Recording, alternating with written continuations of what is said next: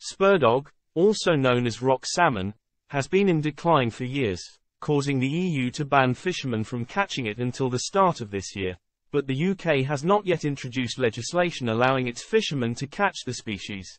The UK government has been blasted by Conservative and Labour MPs alike for allowing EU fishermen to take essential UK fish. The UK's ability to fish for spurdog, an important species of fish sold in chip shops across the country, has been crippled by bureaucracy, with the UK having not yet passed the necessary legislation to allow British fishermen to catch it. The EU, however, has been allowed to access the spurdog market since the 1st of January 2023.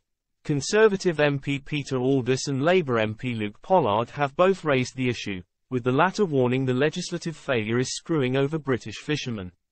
Spurdog, also known as rock salmon, has been in decline for years, causing the EU to ban fishermen from catching it but the UK has not yet introduced legislation allowing fishermen to catch the species. In the meantime, EU fishers are able to catch spurdog and sell the fish to UK markets, causing concern among the fishing community that much of the market will be taken by the EU.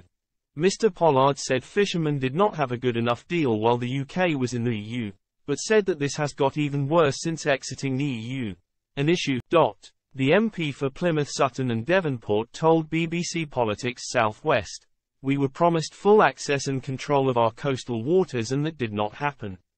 We were promised the full ability to fish in our waters.